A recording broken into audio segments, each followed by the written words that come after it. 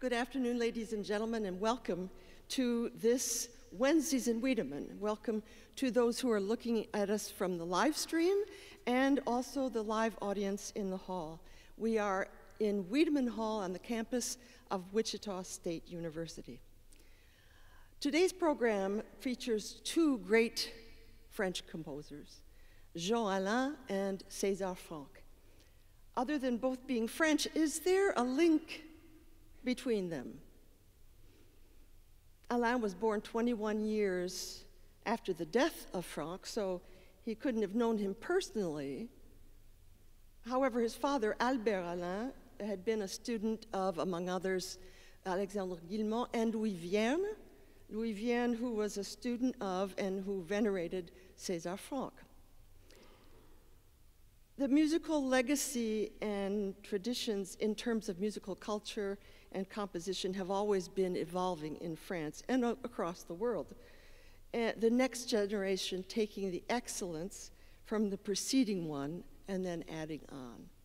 So when you listen to Alain's music, think of from where it came. Of course, his individual creativity and his genius brought an added evolutive brilliance, and we'll see that a little bit later. Another great French musician who is close to Jean Alain, curiously, is Claude Debussy. He and Alain, in the space of 50 years, were both born in the little town of Saint-Germain-en-Laye, which is to the west of Paris. And although their musical language was different, they both possessed the talent of creating the mystery of the moment in their compositions, a definite impressionism, an interior world which represented a rich interior spirituality, program music. Franck, on his side, César Franck, also developed an original musical language with ample melodies and a complex harmony using often 6/4 chords, much like Alain himself did. Both Alain and Franck were influenced by the chorale and the grand theme and variations form. But instead of using specific hymns or hymn tunes or chorale tunes, they both made up their own. This was a first in centuries of composition, using instead for inspiration a verse of a poem, a paragraph, or a prayer, thus contributing to what we call and have always called program music. Alain's two fantasies that I will perform today, the first one was written in 1933. He was only 22 at the time, and the second written in 1936. He was a brilliant poet, writer, artist, and someone, in spite of his young age, had a great depth of soul. He loved beauty and life, going from the simplest and most tender to a great contrast to the most grotesque or ugly. The paragraph he uses as inspiration for this first fantasy is dramatic and heartrending, and instead of a quote from the Bible, he uses a quatrain from the Oriental poet Omar Khayyam. The translation is, "Then to the rolling heaven itself I cried, asking, what light does destiny use to guide its little children stumbling in the dark? And heaven replied, follow blindly your own instinct." Marie-Claire Alain, his sister, also says that the dédicace to the chorale for piano could also apply to this fantasy, and that is particularly telling. I want that the earth be square. I want to tear apart the blue in the sky to see what is behind. This animal cry out to the heavens is softened by a little tune that you will undoubtedly hear that he put in for his little sister, Marie-Claire, 13 years younger than him. Une grosse locomotive avec un tout petit temps d'air. which means a big locomotive with a tiny little caboose. The second fantasy shows melodies and rhythms that at the time were considered primitive. The elements that he put forth in this composition are a simple lilting melody in the opening, a chromatic chordal sequence, and a Moroccan snake charmer music tune. All this gets mixed up, combined, put together, etc. And the result is what you will hear. The 1931 Colonial Exposition in Paris opened Alain's eyes and ears to North African and Oriental music and rhythms. His interest in jazz is also apparent in all of his music. So, as always, Alain shows us a simple, sweet side of life that gets opposed to something completely opposite, a grotesque, loud, and gut-wrenching crying out. His premature death at the age of 29 deprived the world of his music, which would have, we can only imagine, evolved over time. Here now is the première fantaisie.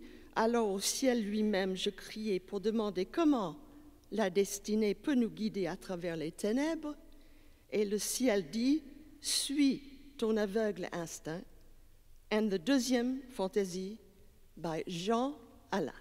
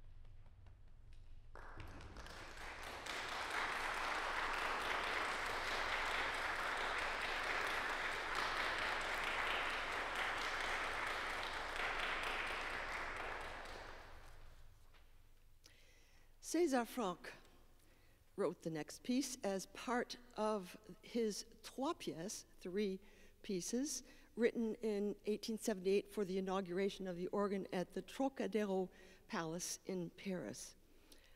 They were the Fantasy in A, Cantabile, and this Pièce héroïque. It was written around 1870 at the time of the Prussian War, although it could very well be played with an intention to the First World War. That was many years later. It represented the triumphant, heroic notion of war, in this case the Prussian War, in which shells exploded all over the city center of Paris, and one can still see today these impacts on some Paris buildings. Franck paints a solemn and moving picture in this heroic program piece of an imaginary military regiment which eventually prevails in battle and triumphs in its heroic battle. Side by side, we find the eloquence of tragedy and the serenity of calm before hearing the troops marching steadily out again to cry victory at last in a reassuring and majestic hymn. From the trois pièces, here is Pièce héroïque by César Franck.